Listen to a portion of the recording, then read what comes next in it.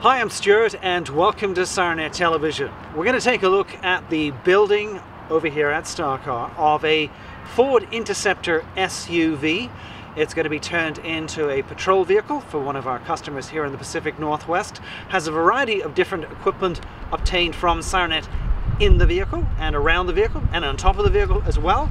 So we're going to go ahead and check it out with the boys here at Starcar as they put the vehicle together over the next several days. So hopefully you'll enjoy that video. Let's go inside right now and check out the building of a brand new Ford Interceptor SUV over here at Starcar with all the gear from SIRENNET. So basically we have a Ford Interceptor SUV that's coming to the shop, and this vehicle will have a variety of equipment. This is some of the gear that the customer in question has put in the back that will need to be installed into it. And as you can see, it's a pretty straightforward vehicle built by Ford, purposely built as a police vehicle, so it has certain modifications which have been done to the chassis.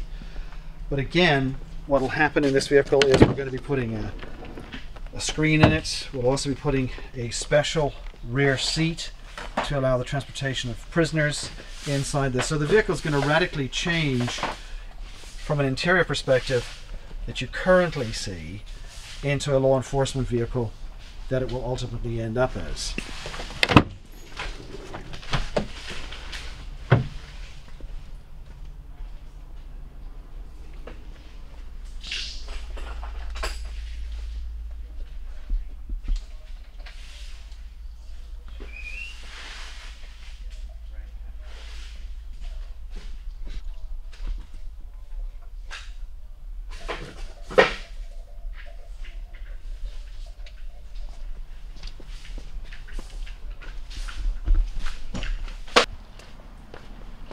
So definitely going to go ahead now and just basically assemble the bracketry here for the grille lights and the sound off ghosts we're putting in here. So this is something you've made by hand? Yeah, just a simple little bracket, no holes drilled into the front bumper cover. It's just more or less pressure fitted.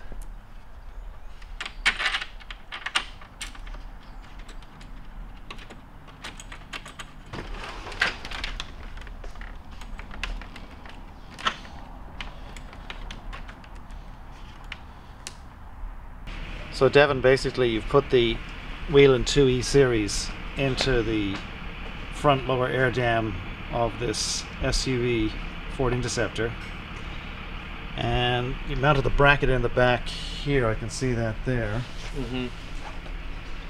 So this is the actual bracket that you made for this? Yeah.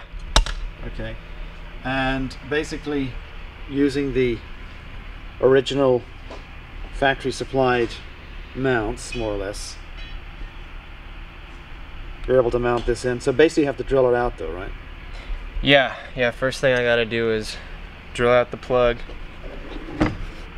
and then I just made a bracket that uses what would be for the factory fog lights to mount to. Okay. So again, like the grille lights, no holes are being drilled into the front bumper cover, just using what is given. Alright, let's go ahead and do it. Power. Meanwhile, over here on the other side of the ranch. Were you racing that this weekend? Danny, you got yourself a real big truck. This is Doug's farm tractor. Oh, the farm, yeah, you're playing it off on the boss man, huh? Gonna be rototilling the garden here pretty soon once we get it running. Put a turbo on it.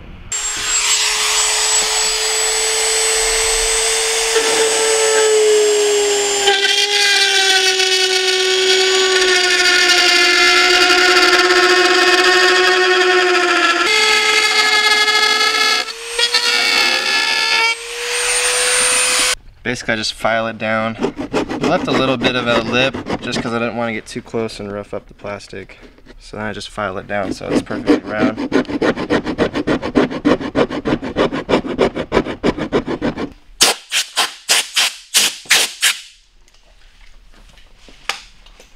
Alright, so now the clips are ready to go in. Now these clips are something that you basically supply yourself, or something you're gonna get from Ford? Where do you get the clips from? Yeah, we just get them from a local hardware store, but you can get them pretty much anywhere. They're real common for automotive. And other stuff. I actually have to mark these holes because I wasn't able to mark them until the hole was drilled.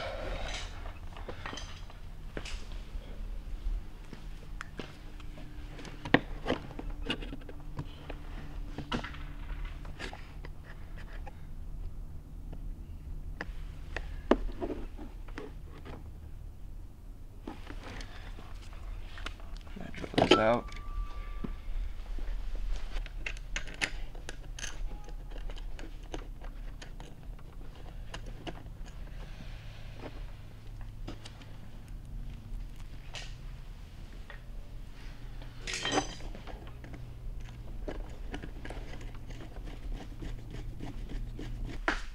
So basically the sound off intersectors you've already put on, you're taking off the door panels, all the appropriate hardware to get access to the area in question.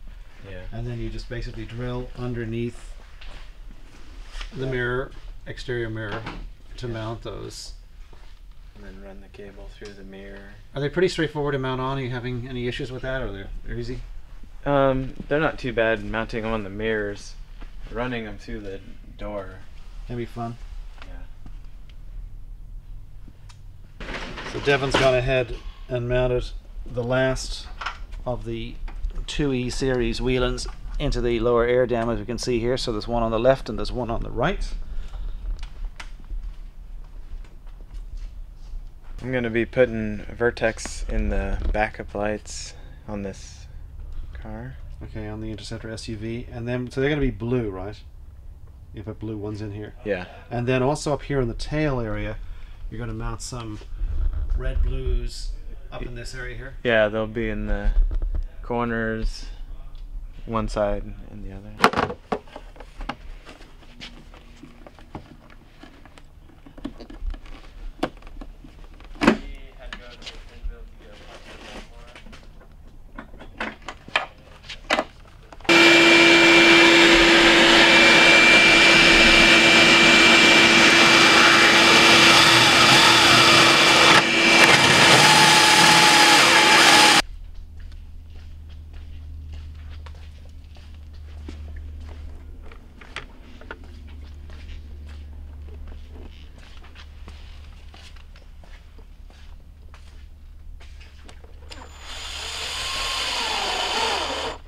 So basically you've mounted that in there now and just pop it straight back into the taillight area in the back of the vehicle and then just run the cable through. Yep.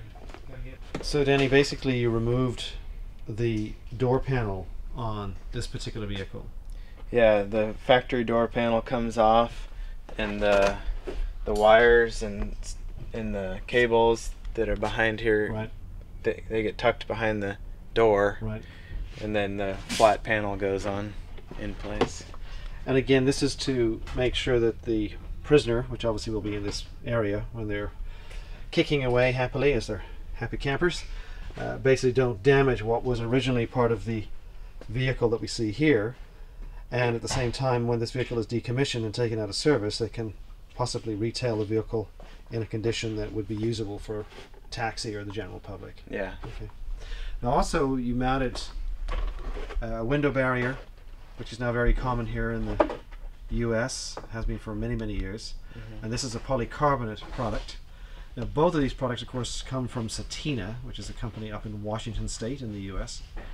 And again, the nice thing about the polycarbonate with customers like is that you can, as you can see here, you can see through it. Now the window barrier, i.e. the metal one, works also, but in some customers they just don't like the fact that they can see the barrier and that obstructs vision, so the polycarbonate definitely helps. So you basically put in the, also here you put in the airbag cutoff switch, and again because you're going to have a MDT mounted inside here, right? Yeah.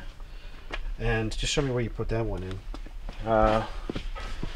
So it hooks up on each side of the airbag over here. And I just spliced into it, and then the kit comes with these connectors. Just plug it in. Here's the switch. Which obviously once everything's put together will be nice and cleanly mounted up on the side of the console. Or yeah, on over the here box. somewhere. Okay. So we've gone ahead and put the Vertexes in the housing that's going to go up on the hatch above the rear tail door. Now Danny, you synced these? You've already synced them? Yeah.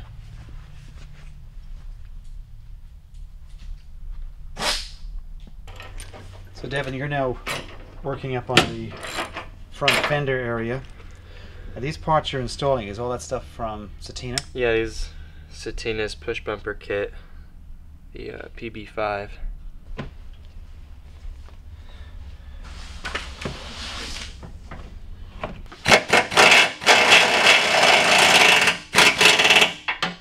So you're putting the front push bumper back on because basically you have to mark it. Yeah, the inner fender mounting brackets, there's a hole I got to mark on the bumper cover. It's probably going to end up in this area, and that'll allow me to attach the external brackets for the wraparounds. Need to get him a smartphone.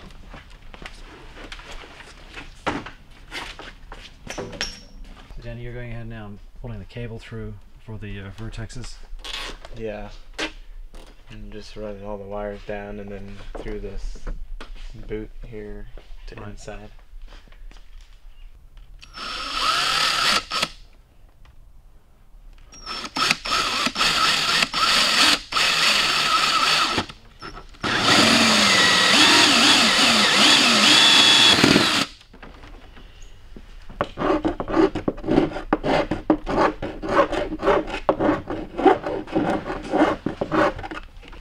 So Devin, what have we got going here? We've got the basically the fender protector is already being put on. Yep. And you've also got the push bumper on as well. Just right now working on bolting up the wraparounds on the side, making sure everything's level. Did it go on pretty straightforward? Yeah. Only thing is you do have to mock up to drill these holes for the fender wraps. That must be just to ensure that everything's level, so they don't pre-drill those ones for you. Okay. Now this particular push bumper doesn't have lighting included in it, correct? Correct, yeah. But you're going to add some lighting onto it? Yeah, 2 sound off lights on each side.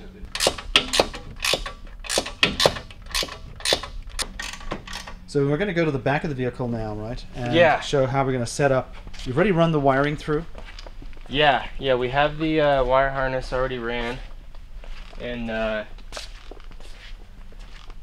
ran it back here, zip tied it to the factory harness that's in there, so it's all secure. And basically we're gonna mount all our stuff behind the rear partition. Okay, which is basically this metal frame currently that we see here. That's going to be where the rear seat is going to be put in. Yeah, we're just kind of in a mock-up stage right now, so that's, you know, nothing's bolted down permanently, but we need to run our power and our ground off of the provided what Ford gives you with the police package. Okay, now again, the reasoning that Ford does this is so you don't have to go into the battery component area in the engine compartment. Correct, yeah, they give you 80 supplied amps right off this, and a couple more powers in the console as well.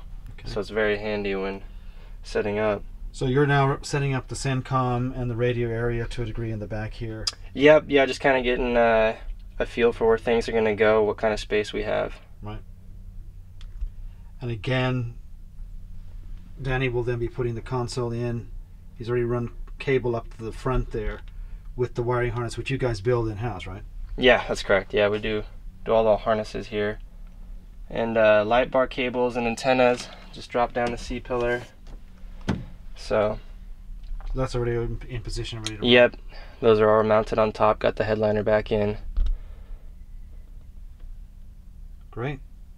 We were putting in the partition in this Ford Interceptor SUV. Yep.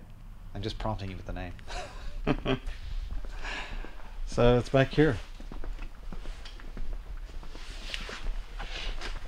So is it fun, Devin, getting this one in? Oh yeah, they're always fun. Did it go in okay? Yeah. And basically you've mounted half the screen in now, just putting in the side panels. Yep. Mm-hmm. So it needs to go up, huh? Should I pull it up on that? Sure. It needs to go. Like I need to put My way? your way.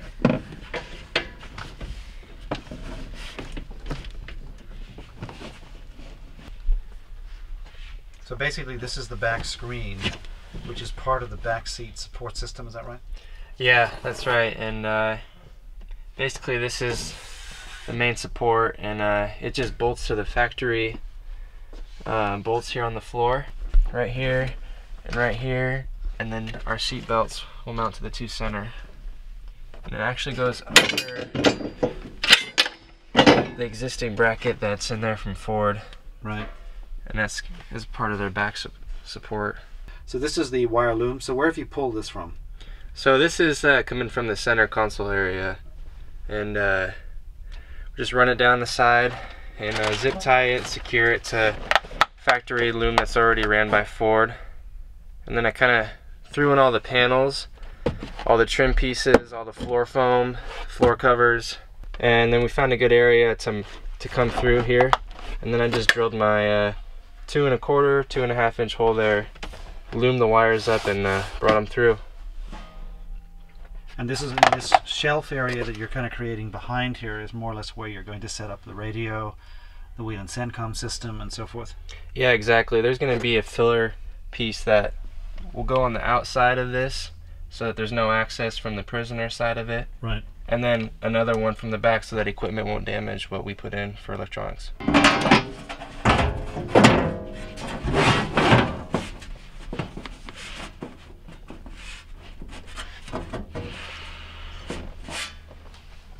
Danny, that's the recess panel you just dropped in there. Yeah. Again, the concept behind the recess panel is to create space behind what is going to be ultimately the console area where this metal plate ends, and that'll in turn allow you to mount your weapon system, shotgun, gun locks, and so forth in that area as well.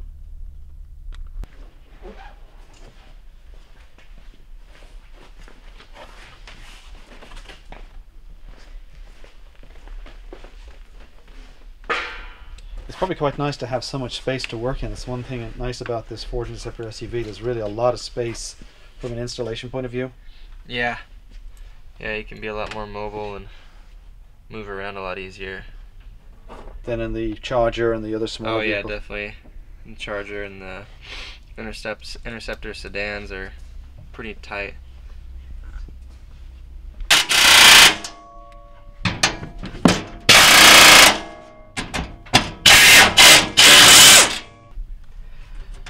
And this is the lower kick plate down here. Mm-hmm. The nice thing is they can't get their hands underneath this because it's one solid piece.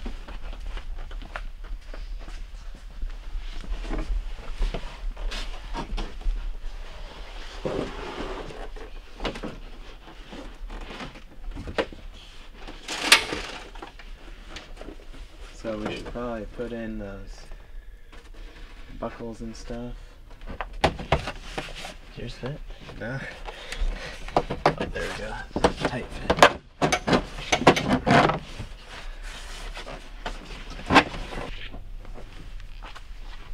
You got a... Here's a socket. You can use your air gun.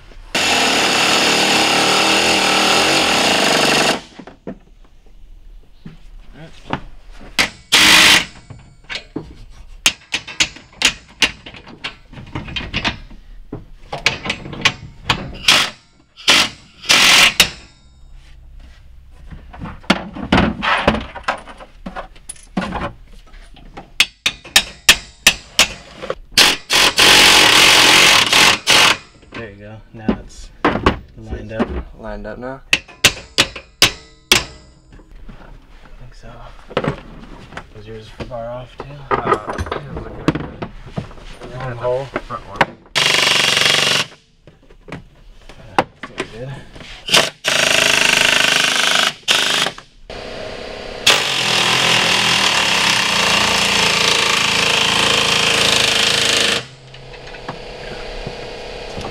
Star Cars, this is Doug. Hey, how you doing, Captain? Yeah, I can get your 15 chargers, no problem. All in nice and tight? Yep, just tighten them all down.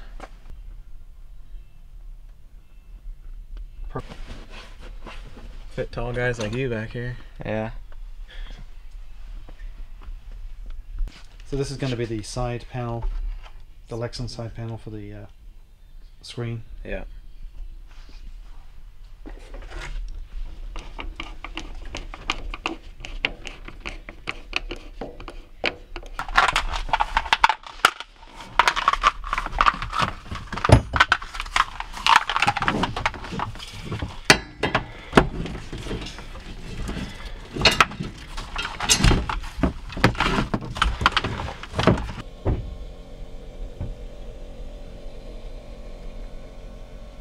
Plenty of space to go back with the screen.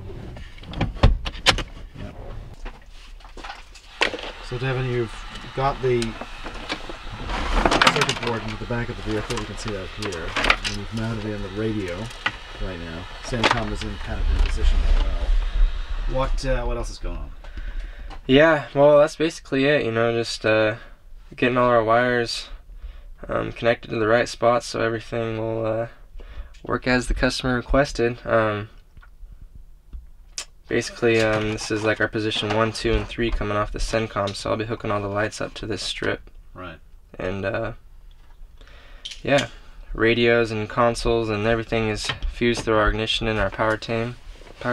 So Now you're going to put a partition or a barrier behind here where we can currently see the seat. Is that going to happen at the back there?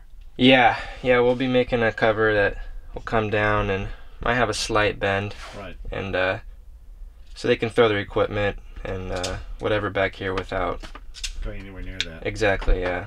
Right. So Danny, you got the console in. It's already gone into position here. I can clearly see that. And you've also got the Gamber Johnson components along with the MDT, or in this case they use a laptop, in position as well. So what else you got in? I got the gun rack mounted, and I'm gonna be wiring the gun rack and the flashlight and the radio speaker and run those wires into the console. Right. Was it straightforward to put the gun rack in? No issues? Yep.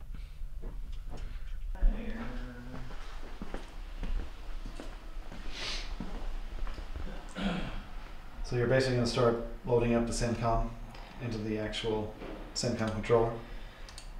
Yeah, we're gonna have to transfer the program that we already have for this current customer into the Sapphire so that their button layout and everything is consistent. So basically you've got the side lights on now. You've put those in a couple of minutes ago. Yep, the Enforce side lights. Which are mounted onto the Satina push bumper. Yep.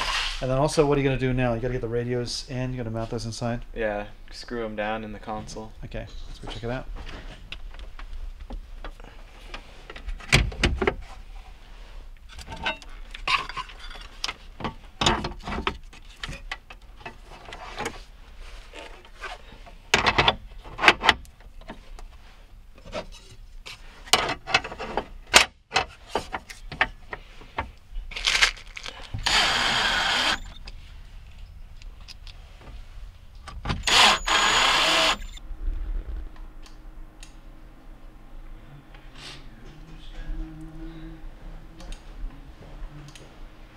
Out. You just click on output you want, and then you designate all the parameters through simple clicking and unchecking. Now again, this is built around a customer's specific requirements. Exactly, yeah, this is one that we've already pre-made, and we're just going to transfer it over to the SENCOM. And it's really easy. You got this transfer button here. Only takes a minute.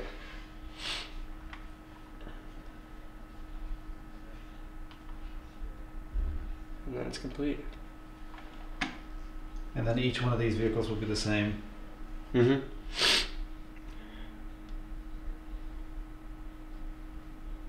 No matter if it's a patrol car, SUV, all the buttons on the SENCON will have the same layout and function.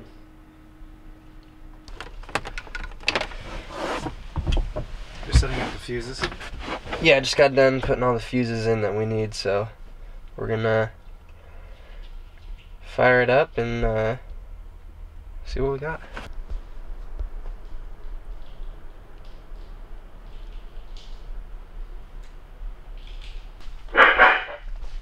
Stuart?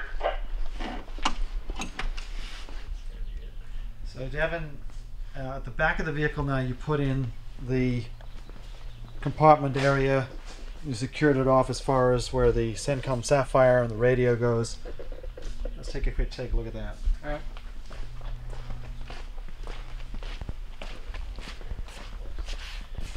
Another thing is we got the vertexes come on when the hatch opens. Okay.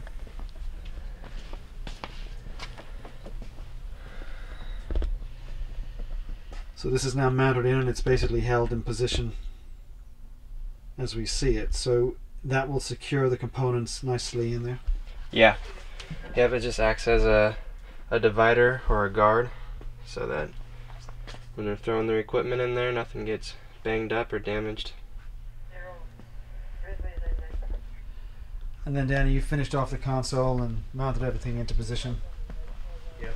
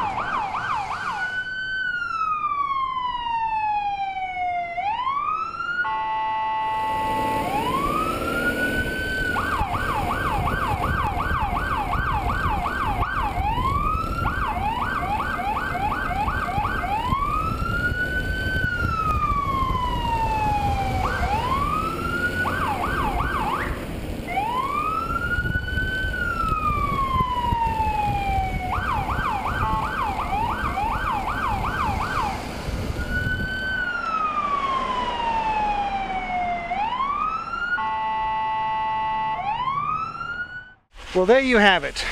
Danny and Devin are two intrepid high-speed test drivers taking a brand new Ford Interceptor SUV that has been built over here at StarCar out for a test drive. And like what ends with all good test drives is a quick car wash, and that's what they're about to do and get sorted out right now. So again, many thanks to all the gang over at StarCar, including Ted. Forgot Ted the last time, so Ted's the backroom engineering type guy that likes to stay off camera. Hi to Ted. To Doug, of course, the head honcho, the big man himself. And of course to the two intrepid installers behind me there, Danny and Devin. And many thanks for them for putting up with us being here with SIRENNET Television and filming them at work. So again, hopefully you've enjoyed the video, and I'm sure there'll be lots more to come. Different vehicles are coming up. So again, a Ford Interceptor SUV built by StarCar. Lots of equipment from the gang over at SIRENNET, including the Wheel and Liberty light bar, the Sapphire CENCON system, and a range of other components that you can figure out which is the right one for you. Check it out on the website. I'm Stuart, and as always, many thanks for watching SIRENNET Television.